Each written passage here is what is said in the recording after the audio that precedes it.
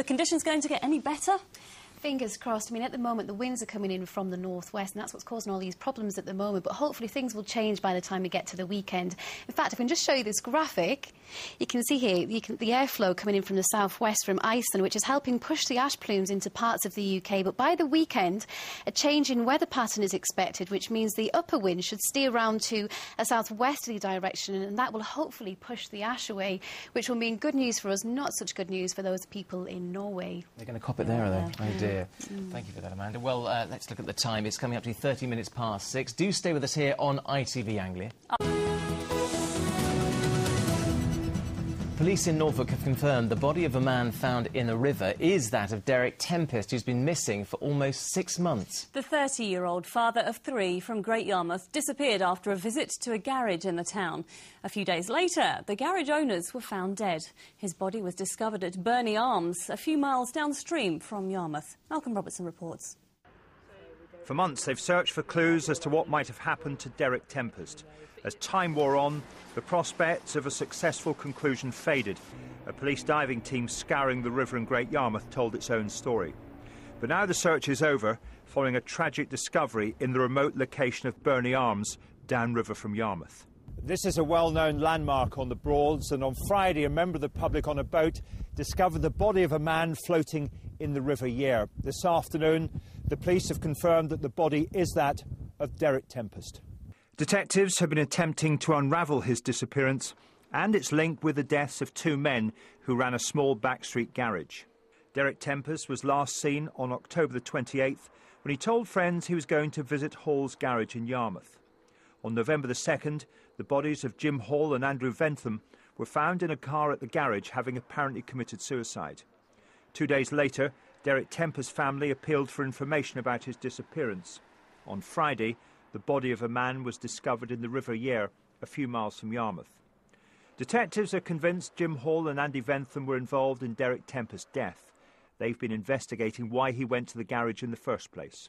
I do believe we're dealing with a suspected murder investigation, and I do believe that Mr Tempest came to serious harm, probably fatal injuries, when he visited the garage on the 28th of October.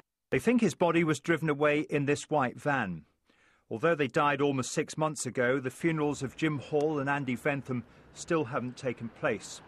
For the family of Derek Tempest, today came confirmation of their worst fears, but despite a post-mortem, the cause of death still hasn't been established.